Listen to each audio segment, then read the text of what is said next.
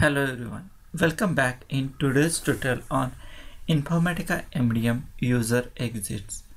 So in today's session we will see what is pre-unmerge user exit and where to use this pre-unmerge user exit. So pre-merge pre-merge or pre-unmerge user exit and post-unmerge user exit, both the user exits are part of the unmerge process. So the flow of the unmerge process is like this. We register the unmerge job. Once it is registered, the pre-unmerge user exit get executed.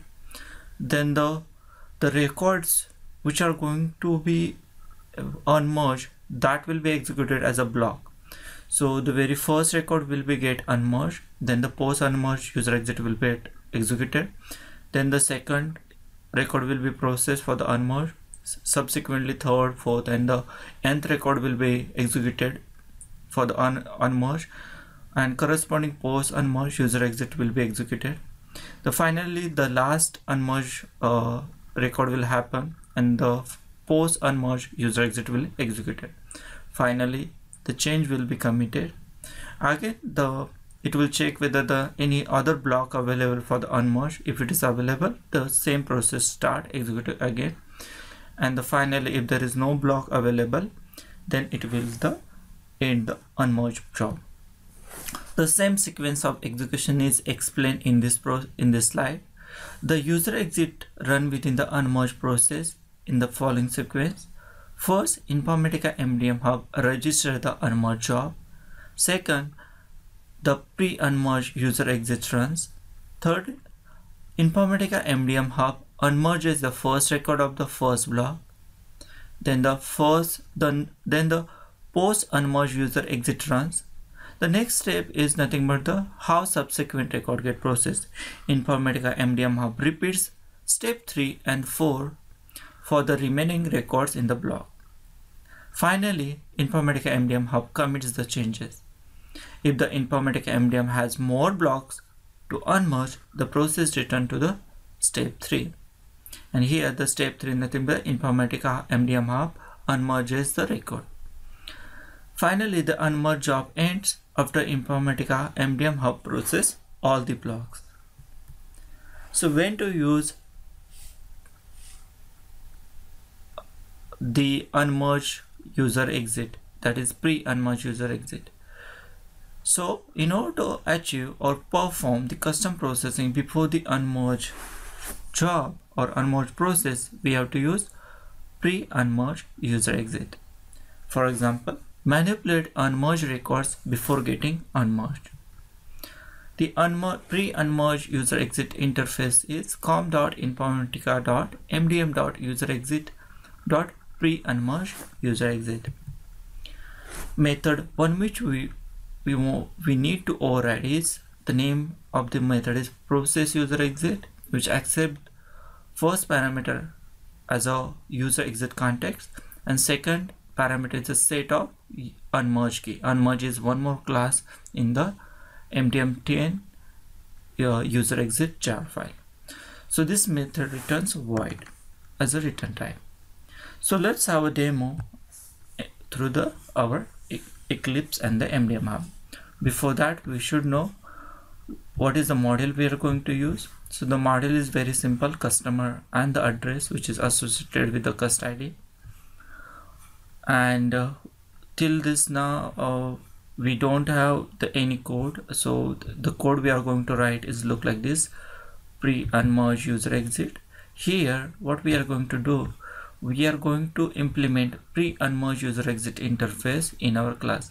Our class name is MDM pre-unmerge UE. So how to create? In order to create any class, just right click on the package, new, and this class. Give the class name as MDM pre-unmerge UE. You can give any other name also. Create a logger instance by passing the class name. Then override the process user exit method as I explained in this PowerPoint presentation, which accept the user exit context and the set of the unmerge key. We will see shortly what unmerge key consists of. So we are first returning the table name and we are logging some information.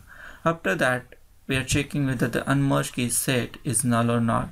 If it is not null, then we are retrieving and processing through the iterator. Here the unmerged key instance will be available and it will contain the two values, p-key source and the row ID system. And we are going to print this p-key source and the row ID system as a record in one of the file. The name of file is unmerge.txt. So whenever we successfully execute this job, it should generate a unmerge.txt file at this given location. So for now we don't have that unmerge.txt file. So let's see, we are using the IO API from the Java. So here, that is file writer and the buffer writer. Now we need to run all the jobs such as stage job, load job. Then we have to also run the generate the tokens, then run the merge. So these are the basic requirement or the prerequisite before running the merge or the unmerge. So we already run the merge. So in order to run the merge, there are two processes. One is auto merge and the manual merge. Auto merge we can do using this auto merge job. A manual merge we done through this merge manager. Now we are going to unmerge the records by using the data manager. So in order to unmerge the record, we have to go to the data manager, select the customer, select the put package, and then execute this job. Now I can see there is only one record, but there are in the cross reference there are two records, one with the cust ID 1 and second is with the cust ID 2. So that means these two records get merged and the final record is we need nothing but the row ID object 2. In order to unmerge this record, we have here at the right side a unmerge button. So whenever you click that unmerge button, the records will be get unmerged, and in this base object there will be two records. So let's click on that button and see what happens. So one pop-up came and it is saying, do you want to unmerge this record? We have to click yes because we want to unmerge. So it is saying base object record 1 and 2 were unmerged successfully. So that means now in this view we should able to see both the records. So now when I click the reload button, I can see both the records. So each record has their corresponding one cross-reference record. The most important part is we should able to see both the files. Now I can see the unmerged file also, and here the p-key source is 1 and row ID system is CRM.